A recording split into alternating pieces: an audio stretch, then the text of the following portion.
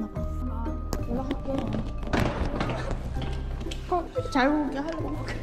할게. 엘리베이터.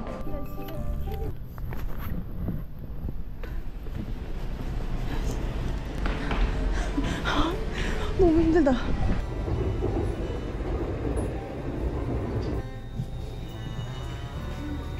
내리실 문은 오른쪽입니다. 10분 남았어. 그래도 좀 잘했다. 살았어. 순천 1, 순천 2. 너무 오랜만에 와가지고 뭔지 뭐가 모르겠다. 한국이 더 어려워. 어디야? 출근 시라는 건 몰랐다. 근데 여기 주민 선생님들이 많아. 근데 여기다 넣나요? 가져간 거 아니야? 이거 없는데? 25번 좌석입니다.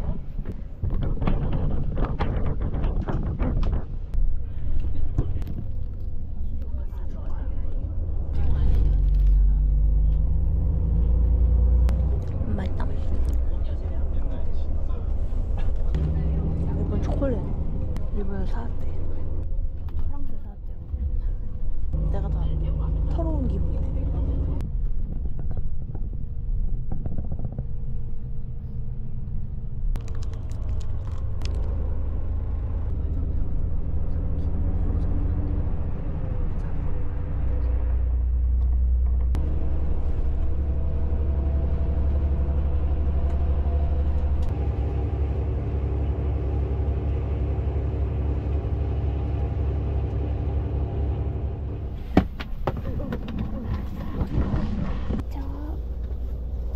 기대보니까 바로 도착했네.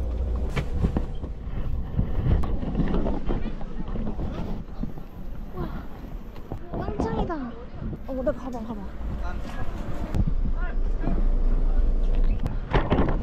생각보다 도시야. 차를 빌릴까? 나 6시간 빌자. 저녁밥도 먹어야잖아. 28,000원? 귀여워. 제가 여기를 굳이 아침부터 온 이유는 사실 아침도 아니야. 10시 반 차 타고 왔으니까 여기 너무 와보고 싶었어요. 여기 왔나보다. 여긴 평창이고요. 오고 싶었던 장소가 있었는데 또 눈이 왔을 때 예뻐가지고 눈 올 때까지 사실 조금 기다린 것도 있어요. 평창에서 1박 2일 정도 여행을 할 겁니다. 지금 내가 더 빨리 왔어야 되는데 시외버스 시간표가 이른 아침에 다 매진이어가지고 못 왔어요. 그래서 오늘은 천천히 할 수밖에 없지. 어쩔 수 없으니까요.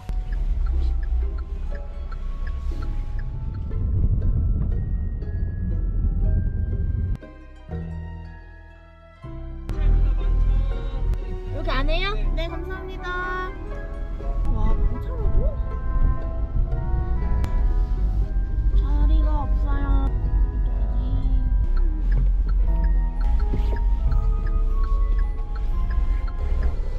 고프로 왜 이러는 거지? 고프로가 안 켜져. 아, 진짜. 일어나, 제발. 어쩔 수 없이 아이폰을 찍어야 될 것 같아. 내 고프로는 어디만 오면 정신을 못 차려가지고 그 다이빙 갔다 온 이후로 얘가 정신을 못 차려요. 일단 도착. 여기 스키장인가 보다. 고프로 잘 가. 널 보내줄 때가 되었다. 저긴가 보다. 전 이미 그 네이버로 다 예약을 해왔어요. 대단하죠? 오, 고드름. 오. 장난 아니야. 오. 와, 추워. 오, 와우. 뭐 먹고 가야 되는 거 아니야, 나? 나 하나도 안 먹었는데? 김밥, 떡라면, 세트 메뉴, 발왕산 김밥 쫄보. 주문 여기서 하나요? 네. 배고프게 돌아다닐 순 없어. 고프로가 죽어있기 때문에 기분이 별로 안 좋단 말이에요. 기분이 안 좋을 땐 라면. 김밥이 없어서 김밥이 안 된다 하더라고요. 그래서 모든 라면을 시켰어요. 되는 게 없네. 고프로도 안 되고 김밥도 안 되고. 재밌다. 옷에다가 라면 국물만 튀면 딱이. 왜 안 되는 거야 도대체? 그리고 한 2년 가까이 쓰니까 이제 갈 때가 됐나봐요. 여기 좀 멋있다. 오, 와우. 약간 스위스 온 느낌? 뭐야? 이거 어떡해. 네. 와, 라면 못 참지. 여러분 어쩔 수 없어요. 오늘은 아이폰 영상이 되겠어요. 만두랑 섞어간 건데 맛있어. 발왕산. 여기가 눈꽃산이랑 케이블카 뭐 전경 이런 게 엄청 예쁘대.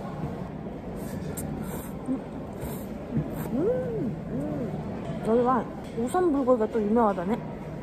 이따가 내려가서 먹을래. 만두. 왜냐면 모든 라면이기 때문이죠. 진짜 겨울 같은데. 혼자 오셨냐고 해서 네, 그러니까 약간의 정적이 흘렀어. 오, 맑은 평창. 날씨 맑은 평창.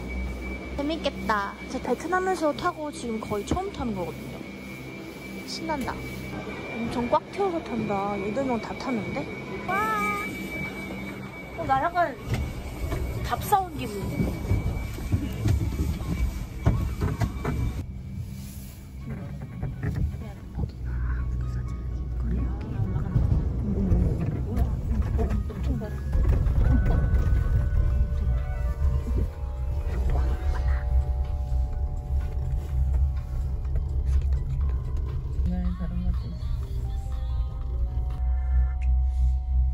와, 스키 대박. 여기 스키 타는데? 아닌가?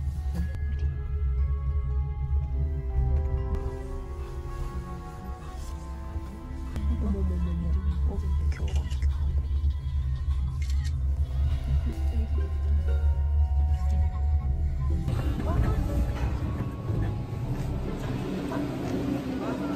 엘리베이터 타고 올라가나 봐. 아니, 이렇게 쉽게 올라간다고? 대박인데? 여기 갈 수 있나봐. 눈꽃산 갈 수 있나 본데? 여기 가야겠다. 발 엄청 많이 부나 본데?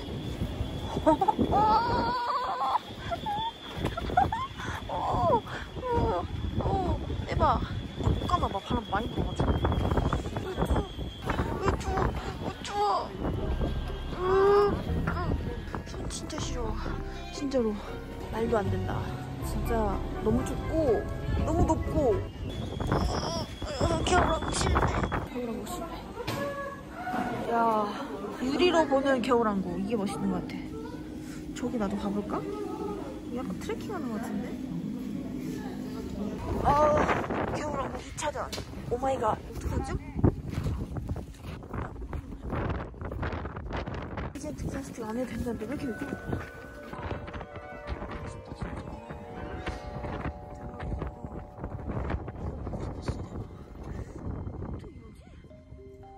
바람 별로 따라오는데. 너무 예쁘다. 어머, 웬일이야. 야, 우와, 대박. 너무 예쁘다. 저기 썰매장 아니야 거의? 나 가면 저기 넘어질 것 같은데. 진짜 너무 예쁘다. 걸음이 되게 터덜터덜해 보이지만 여러분 저 지금 기분 너무 좋거든요? 진짜 너무 좋아. 눈물 날 것 같아. 진짜로. 이거 보세요. 이거 눈 보세요. 어떻게 이렇게 보이는 거야? 이게 너무 신기해. 와. 왜 자꾸 언덕을 밟아? 이거 약간 냉장고 안에 얼음 얼면 약간 이렇게 얼지 않나? 너무 기분이 좋잖아. 천년 중국 숲길 1번 지점. 몰랐네. 어머. 어머! 저 내 모습일 것 같은데? 타야 되나? 이거 너무 미끄러운데? 오씨. 우와! 이거 좀 위험한데? 오, 스키. 와우. 스키. 왜 이렇게 잘 가시지?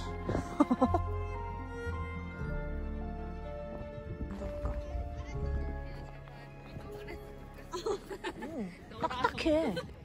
다시 한번. 이거 봐. 얼음이야. 아이스크림. 나 왜 이렇게 뚫린 걸 갖고 온 거야?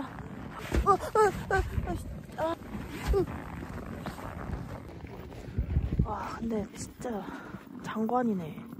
봐도 장관이네. 오, 햇살. 진짜 너무 좋아. 스트레스가 확 풀려버렸어요. 동남아 여행하고 와서 눈이 너무 그리웠던 것 같아. 그래서 여기 무조건 가야겠다 생각했는데 오늘 바람이 안 불어서 너무 좋고, 아마 바람 불었으면 진짜 추웠을 건데 나 진짜 추워 보이네? 너무 기쁘다. 눈이 안 오는 나라에 사는 사람들은 진짜 신기하겠지? 진짜 이거 뭐야? 눈 호수아비.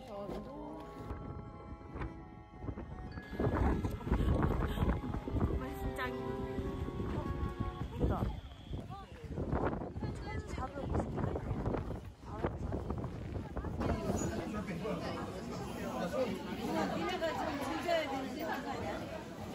너무 춥고 지금 1시간 후면은 닫거든요. 5시면. 빨리 커피 빨리 먹고 나가야 될 것 같아요. 사람 다 몰리면 이제 큰일 나. 지금 가야 될 것 같은데.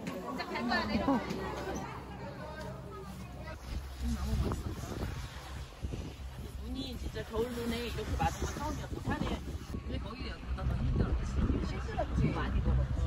여기는 산이라고 해도 그렇게 힘들지 않겠지. 그거야 거의 3분의 1도.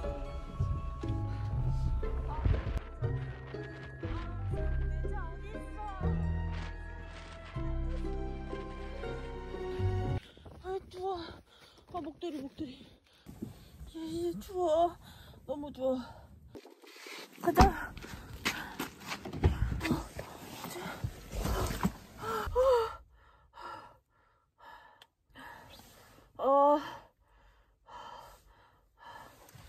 진짜. 진짜 너무 춥다. 이게 해가 질 때니까 너무 추운데? 엉뚱. 너무 추웠어 여기. 도로 결빙기 주의하라네. 오마이갓. 아이 추워. 진짜 추워. 일단 숙소 가자. 출발. 귀 아파.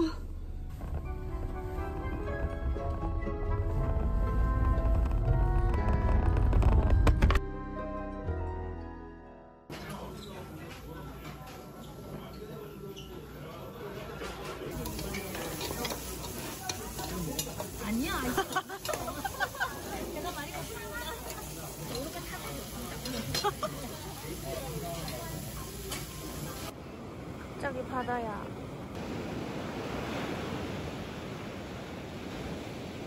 이거 다 젖었네. 양말 어떡해. 뭐하고 온 거야? 다 빨아야겠다. 오마이갓. 너무 지저분한데? 근데 여기 세탁기가 있긴 한데 세탁기에서 빨기도 그렇고 지금 시간이 너무 늦었거든요. 밤 12시에요. 그러니까 준비한 게 있다. 상세해서 보여드리겠습니다. 숙소입니다. 밥도 먹고 이제 자기 전에 우리가 꼭 해야 하는 게 있어요.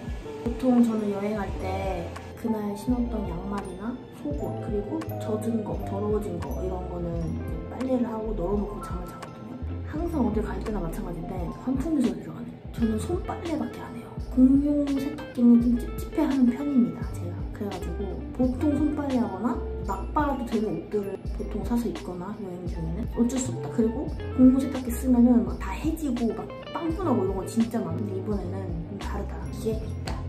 그래서 어떻게 하냐면 우리가 여행 중에는 빨래를 잘 못해요. 그리고 급하게 빨래해야 될 때 세탁기가 없거나 세탁기가 찝찝하거나 이럴 때는 대박이에요. 귀엽죠? 세이브타임 여행용 가구 세탁기입니다.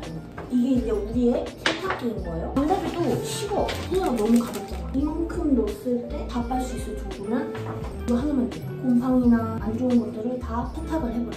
너무 쉬워. 만약에 열어봤을 때 덜 빠진 게 있다. 그러면 우리 에버에 세탁하는 거죠. 착착착착착 해. 너무 많이 불려도 안 좋거든요. 한 15분, 20분만 하게 나요. 그러니까 오히려 좋아. 흰 양말, 모자이크. 눈 만지고 막 깨지해졌어. 이거 오늘 입었던 검정색 타이즈. 오늘 입었던 하얀색 히트텍. 물 빠짐 있는 건 같이 하지 마세요. 저는 이거 물 빠짐이 없습니다. 하도 많이 빠가서. 그래서 같이 그냥 하는 거예요. 그러니까 물을 담가. 빨래하는 것도 보는 거예요. 이온수를 여기다가 잠길 정도로 넣어야지.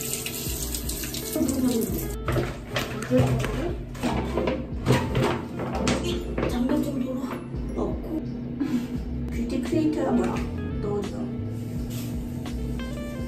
천연 냄새가 나는데 무슨 주물주물하거나 이거를 닫은 다음에 흔들어. 이어지는 눈은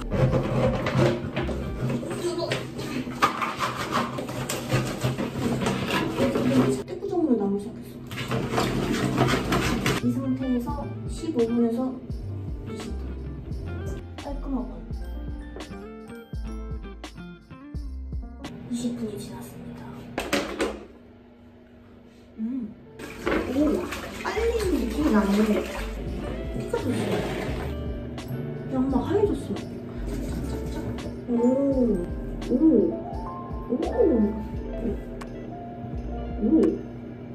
떼꾸정물. 와. 이렇게 더럽다고? 근데 하얘졌다. 와우. 진짜 깨끗하게 됐어. 냄새도 엄청 뽀송뽀송한데? 쾌쾌한 냄새 안 나네. 매우 만족. 양말 진짜 깨끗해. 진짜 장난 아니야. 이 정도는 몰랐어. 하얘졌어. 오.